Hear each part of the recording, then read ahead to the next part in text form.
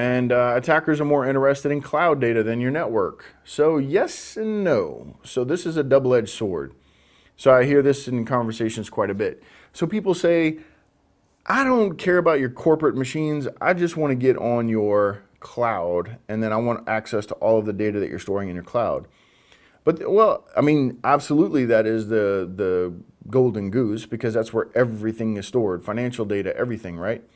But what if you're using a company like Salesforce.com, who has, hopefully, a really good security infrastructure, and it's very difficult for me as an attacker to get in, as one guy, to get into Salesforce.com.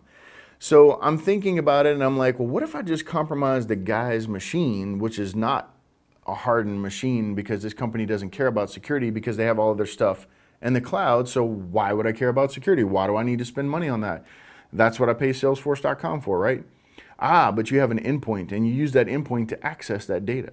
Okay, so once you either A, download it to that machine, or B, you log in from that machine, now I can use your machine as a pivot to get in there and get all of your Salesforce data. So that's the kind of stuff we're going to be talking about, attack vectors, right? And why you need to encrypt your endpoints, and why you need to have security on your endpoints and monitoring on your endpoints, whether those people are remote or local or whatever.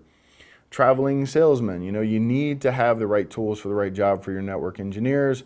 Otherwise, a breach is inevitable, and you better plan accordingly, right? You better hire a PR firm. You better be ready to go when it happens. And then if it happens, nobody panics. You've got a lockstep response, and hey, that's fine. That works. If that works for your company, then that's fine. That's a security program, right? You can do it however you want, but you better be ready to respond, appropriately. If you want to hire quality security engineers, they're not going to work at a company, or, I'm talking to the security engineers that are up and coming here. So you may not want to work at a company like that, because in the event of a breach, your name will be attached to it. So you better think about that. Whenever you go for an interview, you want to interview them as well. What kind of stuff do you have? Oh, you don't have anything? Yeah, that's why we're hiring you. We don't have anything. Come help us secure our network. Well, gee, I just got my CEH, and Timberwolf told me that I don't really know anything yet. So is that a smart thing for me? So you may want to think about that. It might be a good opportunity for you if you think you've got the chops for it. But just make sure that they have a budget and stuff like that, that they're going to spend money on the program, they're going to buy their tools, they're going to give you some stuff that you can play around with, and give you some freedom to kind of go and hunt for stuff as well, which means you need a team of people. One guy cannot do all that, or one lady cannot do all that, right? So some people say the sheer volume of advanced malware is decreasing. I don't know if that's true. I don't necessarily agree with that.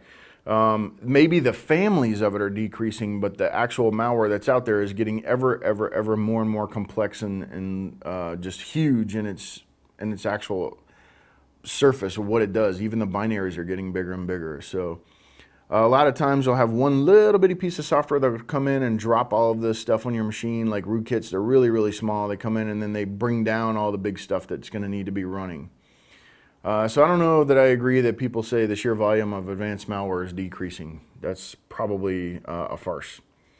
Redkit, Neutrino, and other exploit kits struggle for power in the wake of the black hole Arthur arrest. So that's old school. That's not necessarily current as of today. What happens in these things is that the source code is released, and people go and start doing little twists and bends on this kind of thing. For example, Zeus kit is out there on GitHub. The Zeus malware kit is out there on GitHub. The 2.8 version is. There are many later versions that do a lot more advanced things than just what 2.8 did. There's a whole bunch of stories there, which we'll get into later, and we'll talk about some of the history of this malware family and stuff. So a minute ago, we were talking about the sheer volume of advanced malware is decreasing, and I'm like, I don't necessarily agree with that, right? But just remember for the test that is true. That's a fact. The sheer volume of advanced malware is decreasing for the test, okay?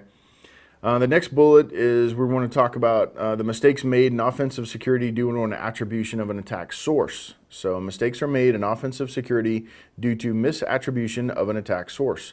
So people are attributing things to an offensive attack, but really you're just trying to test your own network, but you got it wrong. You're testing someone else's network. So that's a big problem, right? Cyber criminals are targeting the weakest links in the data exchange chain. We talked about that a minute ago. They are actually attack a separate company as a vendor to the primary attack victim, right? So if I can't get directly into the victim, Salesforce.com, for example, I'll go either after a user or a supplier to Salesforce.com. And then they deploy that infected software, and now I've got my in, right? I've just gotten my back door. So you as a company, if you're going to be an engineer at Salesforce.com and somebody says, hey, here's some software I want you to run as part of an update on that last software I gave you, you better check it, right? You want to check it and make sure there's no back doors in there. So major data destruction attacks are increasing. So there are data destruction attacks. So people are actually destroying data again, which is a rare thing. People are erasing networks and stuff like that, data off of networks. Usually they just let it sit there and access it as they need to. So for this last bullet, one of the examples of that is like BitLocker. They're encrypting all of your data and then charging you money to try and get it back, or they'll erase it.